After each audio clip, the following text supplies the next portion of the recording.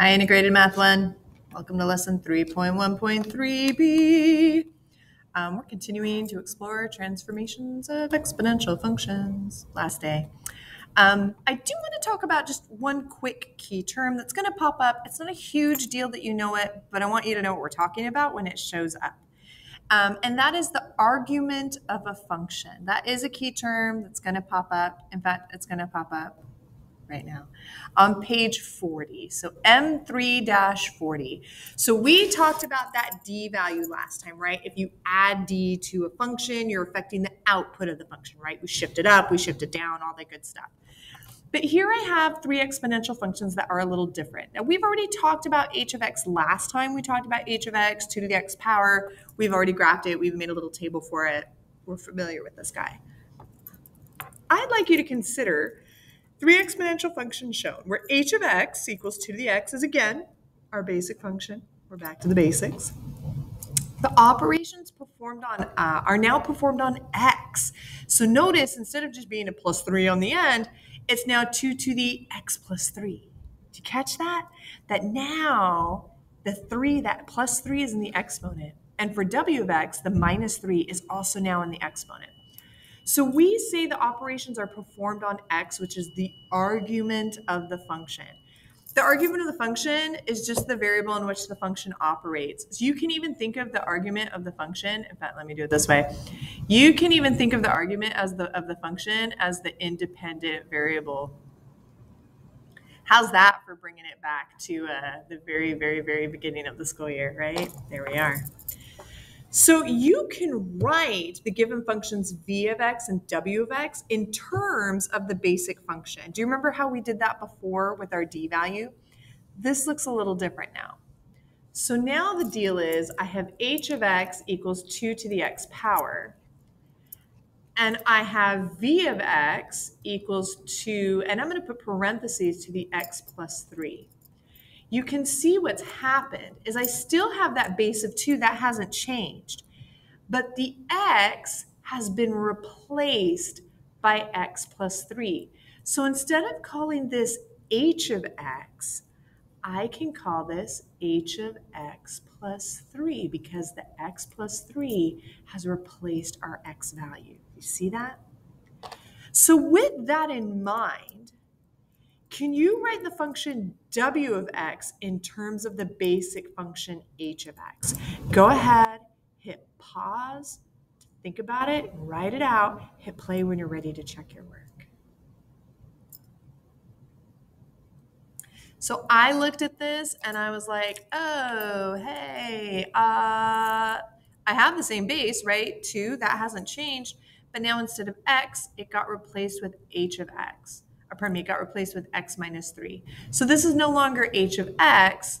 This, I'm now saying, I still have h, but instead of x, it got replaced with x minus 3. And boom, there we go. I just wrote the function w of x in terms of the basic function h of x. Yay. Sketch and label the graph of each function. Make sure you identify key points. Remember last time we used -1, 0, and 1. We found that was really helpful. Go ahead and graph these guys. See what you get. Hit pause to graph them out. Hit play when you're ready to check your work.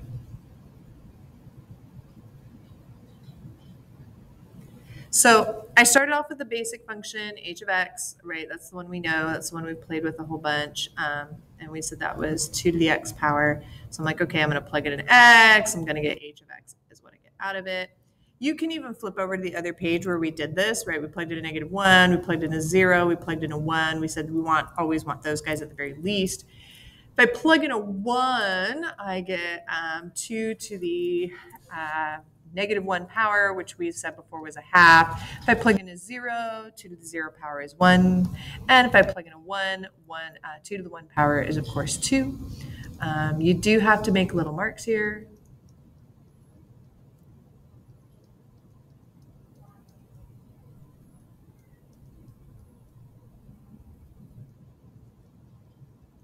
You can make more marks if you need to. I'm just doing the basics.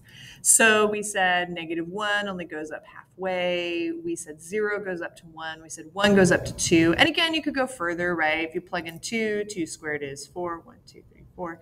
And you get the idea. So I'm going to make my lovely graph. Oh, it's not that lovely, but pretend like it is. There we go. So let's talk about the others. All right. Let's talk about, I'm going to grab W.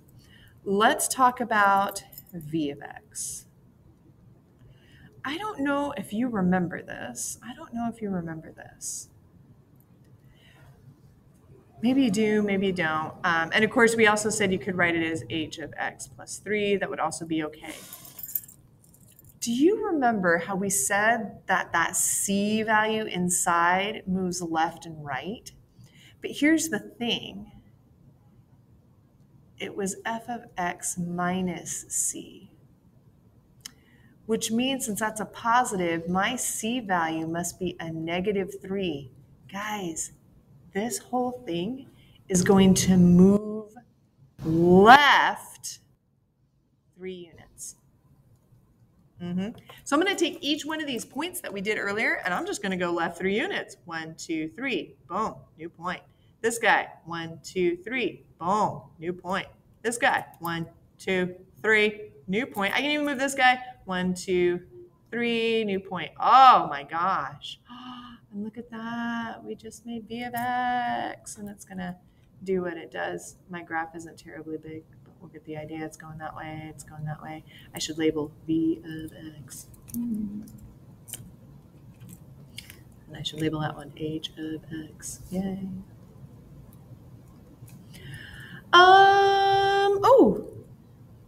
W of x, right? Okay, so w of x equals, we said it was h of x minus 3, right? We said that. Or you could just think of it as 2 to the x minus 3. That's okay as well.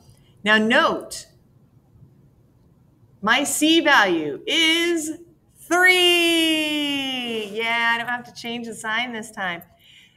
The inside's always backwards. So since my c value is 3, that means I'm going to move right 3 units. Yup. I'm going to take each one of these original red points, and I'm going to go right 3 units this time. So 1, 2, 3. Boom. This guy. 1, 2, 3. Hey. Move this one over. 1, 2, 3. And this guy as well, since I put it there. 1, 2, 3. Oh my goodness gracious. Oh my gosh. Look at that. Hey. Oh dear. Things are getting stuck. There's w of x. Look at that. So pretty. I love all the colors. It's so nice. Here's the one that the book has. Looks weird because it's on top of my junk, but you get the idea. In fact, I have it over here. So compare the graphs of v of x and wx to the graph of the basic function. What do you notice? Hit pause, write it down, hit play to check your work.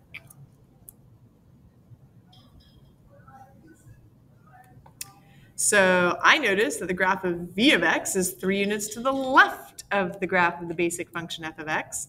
And I noticed that w of x, the graph of w of x, is 3 units to the right of the graph of the basic function h of x.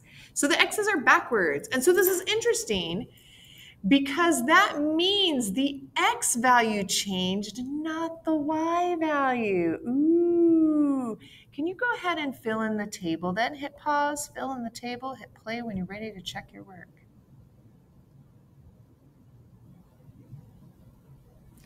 So I'm just remembering a few things. I'm remembering that these are backwards. Ooh, I want my red pen, it'll work better.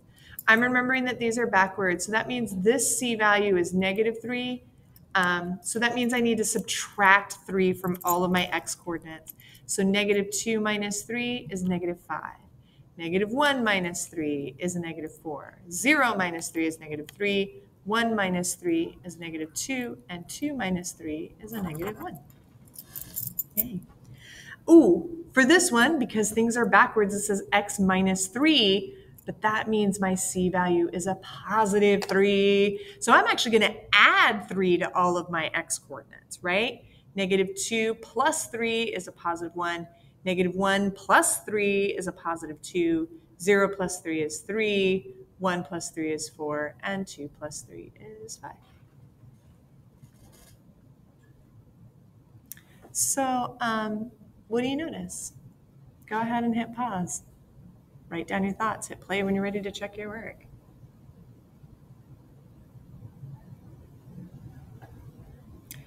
So yeah, I just noticed that for the same y coordinate, the x coordinate of v of x is 3 less than the x coordinate of h of x. And for the same y coordinate, the x coordinate of w of x is 3 more than the x coordinate of h of x. So remember last time how we did like x stayed the same and y changed? And we wrote like, oh, we added 3 to the y value, whatever. Can you do that now for v of x and then again for w of x? Go ahead, hit pause, jot it out, hit play when you're ready to check your work.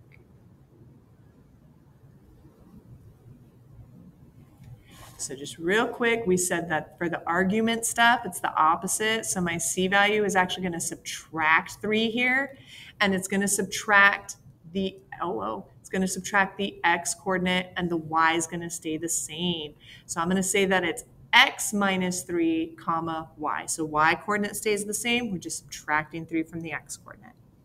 And for part B, this one's okay. We already have a minus on it. So I'm going to say that my C value is a positive 3. So that means I'm going to add 3. That's going to get added onto my x coordinate. So x plus 3 comma y, the y value is going to stay the same. That doesn't change at all. So it is a little backwards. So when we have f of x equals h of x minus c, if my c is greater than 0, if it's a positive number, right, then I'm going to add that many units and shift to the right. So if I have a positive c value, we got to ignore the minus for a bit, then I'm going to shift that many units to the right of the graph. If my c value is negative, right, if this, as weird as this, x plus whatever that is, the graph of f of x is c units to the left of the graph. We're just going to shift to the left. So for the basic function, the c value of the transform function, y equals f of x minus c, affects the input values of the function. Okay, because those numbers were in the exponent, it now affects my input, not my output. And it does do that weird little opposite flippy thing, right? If it's x plus 3, we're actually have a negative 3 for our c value, so we're moving to the left. If we have f of x, if we have 2 to the x minus 3, that means that our c value is actually a positive 3, and we're going to shift 3 units to the right.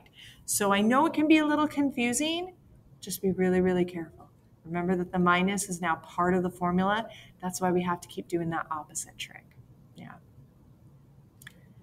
As always, guys, I hope you found this helpful. I hope you found this useful. If you got questions or concerns, come talk to me, and I'll see you guys later. Bye.